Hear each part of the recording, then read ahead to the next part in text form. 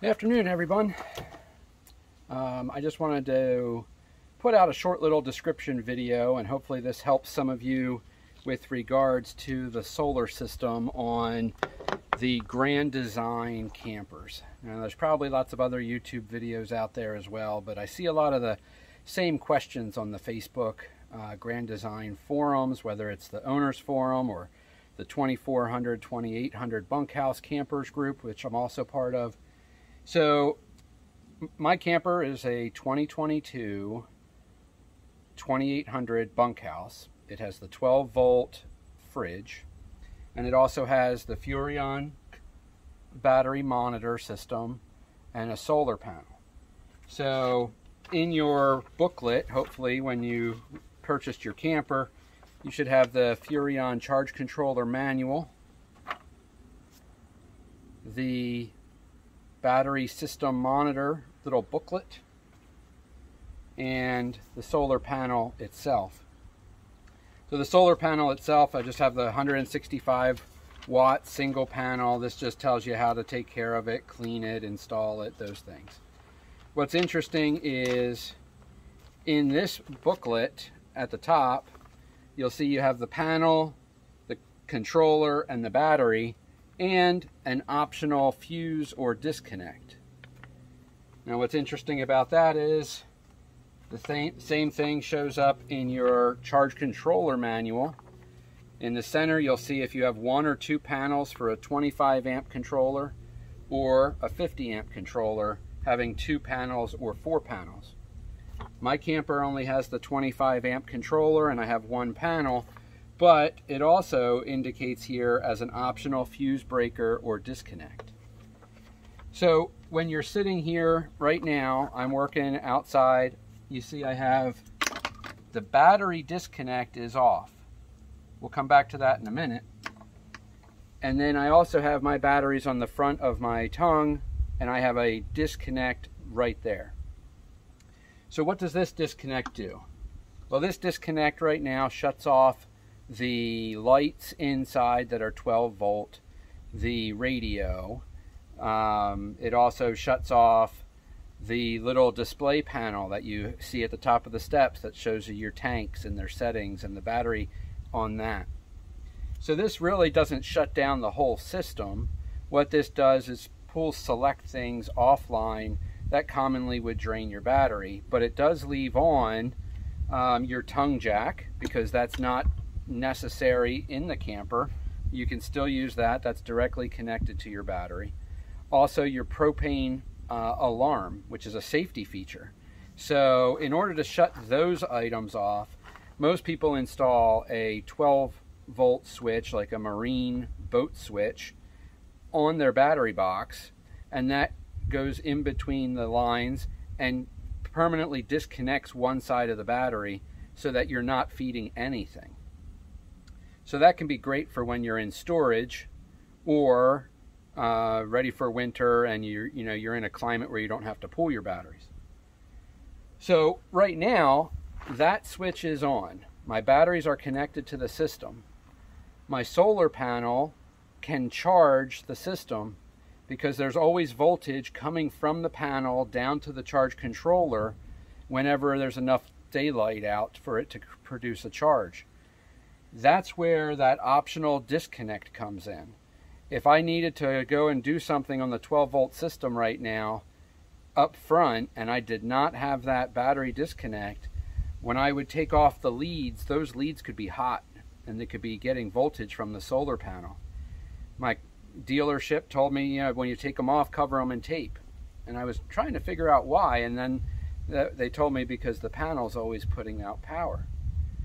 So in the booklets, there is the disconnect. So what I did is up here, from the controller, I just came back with the incoming line and I put a brake disconnect on the solar panel. So right now it is a flip switch, but it's also a rated breaker. And you can see other people have done that as well. So on my Furrion controller, I'll bring you in close in a second, I have 13.21 volts. And it's not showing an increase or a decrease right now because my battery is full. If I go to amp hours, I can see that it's only putting in 0.056 amp hours, or nothing at all, because it's, again, full. If I press that again, I see that I have 225 amp hours of capacity because I'm at 100% charge. I can also go to my percent, and I can see that it reads 100%. So let's show that up close. So there, the percent is at 100%. My amp being used or adding from my panel right now is pretty negligible. I'm at 225 amp hours, and I'm at 13.2 volts. Now, I just disconnected the solar by flipping that disconnect that I added right there to the off position. You can see there's nothing going in. Everything stays the same because I'm at a full charge, but I'm slowly, you know, the battery's going to come down to a resting state. That might settle out over the next few minutes, maybe to 13 volts or 13.1 volts. Okay. So if you use a multimeter,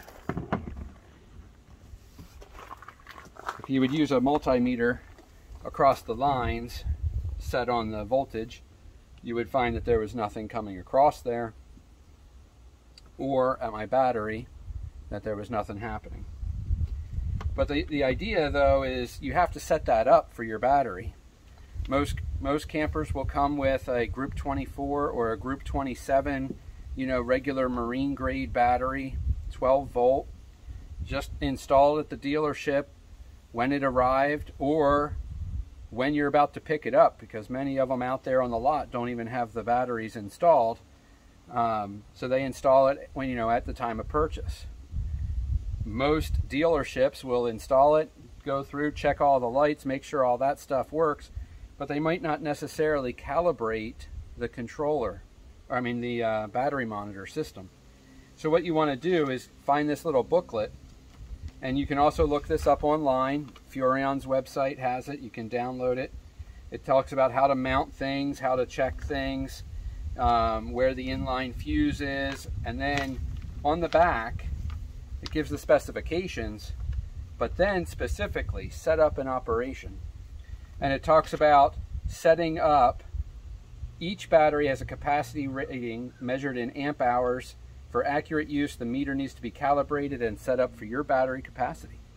So I have two 6-volt deep cycle golf cart batteries on the front of mine in series, so I get 12 volts, and they're 225 amp hour total operating capacity. So when I went through, discharged the battery bank, set the batteries, you know, and it goes through step by step. There is 7 steps, very simple, to configure this back and forth and get your battery monitor to read correctly. And this is important so that if you come around the corner and you open up your bay, that if you have it set to percentage and you see it saying 100%, well, that's 100% compared to what it's looking for. And if your battery was not set up for this battery monitor, you know, you might only be at a real 75% charge or 50% charge, because whatever that battery was when it was put in, it's going to probably default to some setting, and it's not going to accurately measure that capacity.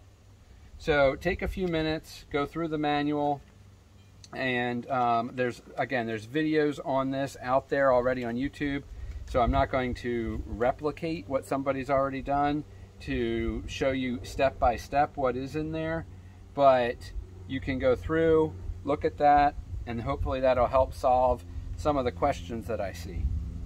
Now the last part is, you know, always monitoring, watching your batteries is good.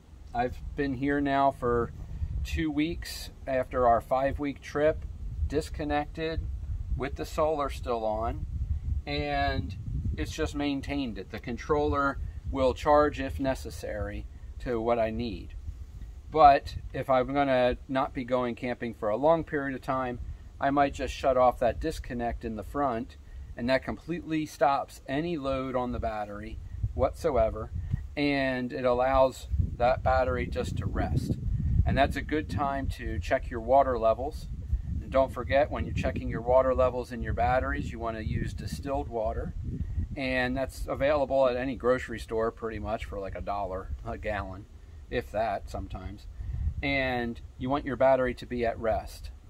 You want to fill the water up to, you know, 1/16 or an 1/8 inch just below the top of the where the water level is readable, not the hole. You don't want to fill the hole all the way up, because the battery does need to properly vent and breathe. But those are things that you can do when your battery is disconnected.